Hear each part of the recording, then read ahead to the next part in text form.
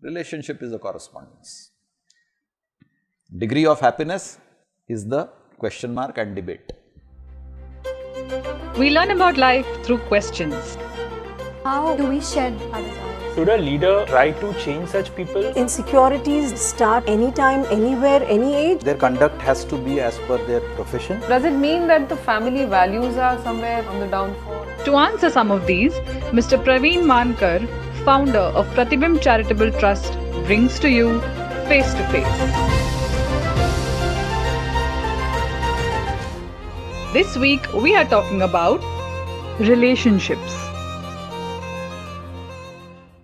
The word relationship itself carries a ship. And it is this ship that carries our relation from birth to its existence. The paramount question that comes to our mind is, what is a relationship? And how would you define a perfect relationship? A relationship is a correspondence. So when I say correspondence, it is between two people or more than two people. There is a transmitter and there is a receiver. So right now you are speaking to me, I am replying to you. So there is a correspondence between you and me. You are receiving whatever I am saying. You are transmitting whatever you wish to say. So you have two components, reception and transmission. Similarly, I have two components, reception and transmission. So in this relationship between two people, there are four things happening. You are a receiver and transmitter, I am a receiver and transmitter. So this is as far as relationship is concerned. There is no such thing as a perfect relationship. There is a happy relationship or an unhappy relationship. When you say there is a happy relationship, then the expectations are fulfilled. Therefore, you are happy, I am happy. Our relationship is happy. Expectations are not fulfilled and therefore we have an unhappy relationship. Now I am talking of two extremes, happy and unhappy. But life always does not operate at extremes, it operates in between. So either you are partially happy. When I say partially, it could be, just to peg some figures, 25% happy, 50% happy, 75% happy or 100% happy. So there are degrees of happiness. So in a relationship, there are degrees of happiness. There is no such thing as a perfect relationship. So these degrees can be worked upon? Sure. I can work towards making this relationship happier. Let's say it was 25-75, 25 happy, 75 unhappy. I can work towards making it 50-50. If I have reached 50-50, I can work towards making it 75-25. Yes, it can be worked. So it's a continuous process. If you want. Many a times we are unconscious of our relationships. Take within our own families. You are living with your parents, you are unconscious of the kind of relationship you are having with your parent. Till somebody points out, hey, you are rude to your father, you are misbehaving with your mother. Or somebody says, father is a very cranky person, he is shouting all the time. You got accustomed to that behavior and it doesn't bother you. So you are not aware that this relationship is not the happiest relationship and I need to work on it. Till somebody points out that it needs working upon. Or till it becomes unbearable for you and then either you dissociate, break the relationship, or you work on the relationship and try to make it more harmonious. But many a times, or I think it's always, expectations are intrinsic to humans. So how do we manage that in a relationship? That's a good word you used, because everybody has expectations and it's not wrong to have expectations. Expecting a particular result is fine, but insisting that the same result should happen, that's unrealistic. I can expect to score 100 marks in an exam, nothing wrong with expecting that.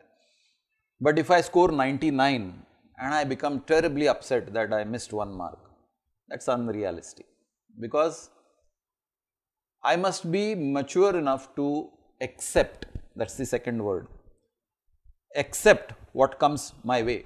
When the expectation is not fulfilled, the next best thing is to accept the result. It doesn't mean tolerate the mediocre. By no stretch of imagination, I am suggesting that you should tolerate the mediocre. Yes, I had an expectation of a 100% result, I scored 78%. So, there is a scope for improvement by 22%. Next time, I scored 87%, I still have a gap of 13%. I may never reach 100%, but striving to improve on yesterday is the key. That is the only way I can improve my status as of today. But here again it is like it is rightly said that there is no one way. In some relationship, it's just one partner who is a giver at the cost of even being taken for granted. So how does one manage or balance such a relationship? It's again individualistic. If again, let's take our own example. If you are a giver and I am constantly exploiting because you are giving, it's up to you. Are you happy giving? Then what's wrong? You have a grouse, you have a complaint that, oh, I am the only one who is giving in this relationship, this guy doesn't contribute to the relationship, then there is an issue, then it needs to be worked on. It can be worked on in different ways. It can be communicated that, hey, this I think is a one-way traffic, I am the one who is constantly giving and you are the one who is constantly taking. We need to change that. And I have a choice to accept or to reject. I may accept what you are saying is true and I may work towards, okay, let me start giving, or I may say, no, this is the way I am, like it or lump it. Now it is your call whether you want to continue with this relationship and be the giver, because it still makes you happy and you are happy to retain that relationship and the status quo is maintained. You are not happy with this status, choice is again yours. Now the choice flips back to me. I see this relationship breaking because you are not willing to continuously give. Choice is mine. Do I want to continue this relationship or should I say, okay, jati hai to jaane de? So it is again a matter of choice of the individual. Any relationship can be sustained by choice. Let's not talk abstract. Let's talk of a husband and wife. There is a relationship in which one partner is giving, another partner is constantly taking. Again, one-way street in a marriage. Should we give up? The couple might ask each other, should we give up? That means, should we separate? Should we divorce? Then by that logic, you would have chaos in the society. All such relationships would be on a breakdown mode. Again, there is a choice. People choose to be happy to maintain the relationship. People choose to be unhappy to maintain the relationship. Both ways. So this choice that we are talking about is not a compromise to be in that relationship. It could be. A choice could be a compromise. I choose to be the giver, though I am unhappy being only the giver with you not giving me anything in return. But I made a choice, it's an unhappy choice, but I made it because the choice I have is separation, which is even worse. So between the two choices, to continue the relationship the way it is, that I be the giver and you don't give anything in return, and the second choice is breaking the relationship, I prefer not to break the relationship, continue status quo. I am not happy, but I made the choice. So I will constantly be unhappy, but I have chosen to be unhappy. Chosen to be unhappy. Yes. For the sake of because balancing the other choice is not viable for me. The separation choice is not viable for me. Take for example, I am talking of say 20-25 years ago, when all ladies were not necessarily working or qualified to work. So they were dependent on the income of the husband. Now you have gone into the relationship of a husband and wife for 10-15 years with children. Where is the choice to the lady to separate? How will she sustain financially? So she has no choice but to stay with this person who is a taker without giving anything in return.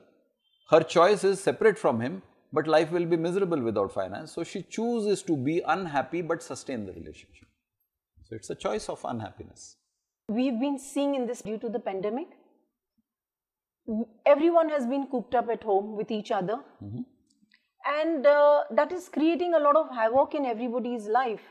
because it's a choice, even though it's a choice and a compromise. But being together, how does one look into that?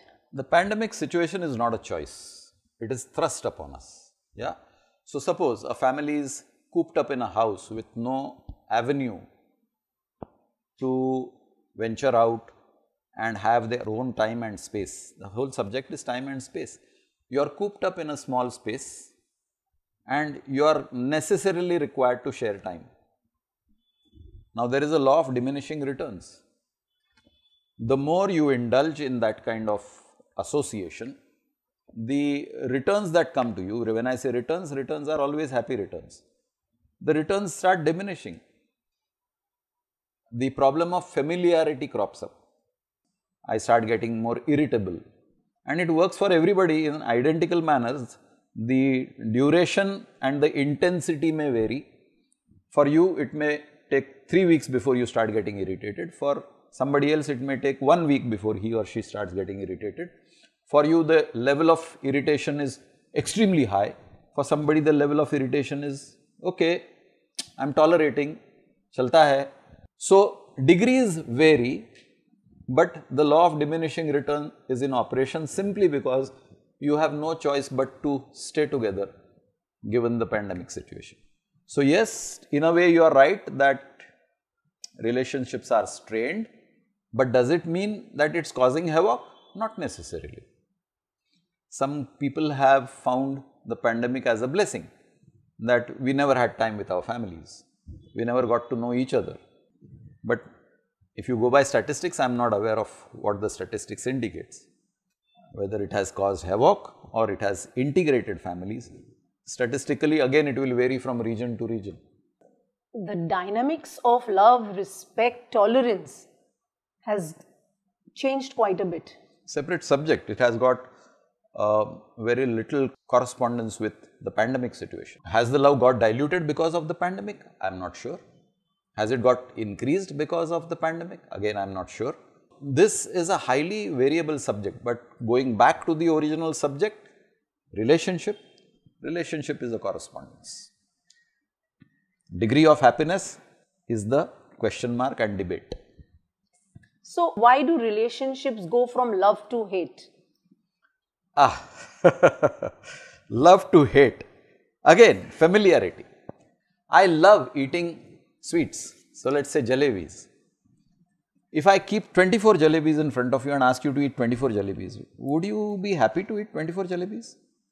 Too much of it. Too much, right? So, anything in excess changes your, again, the law of diminishing returns. But I have not eaten jalebi for the last 2 years and suddenly somebody offers me a plate of jalebis. I will definitely enjoy 2 jalebis because I love jalebis. Now, you feed me jalebis every day, enough. So, it is a simple economics law, diminishing returns. रिश्ते ना समझो तो पहाड़ जैसे मुश्किल और समझो तो एकदम आसान. If you have some questions about life, please connect with us. Do not forget to like, share, subscribe, and press the bell icon for weekly updates.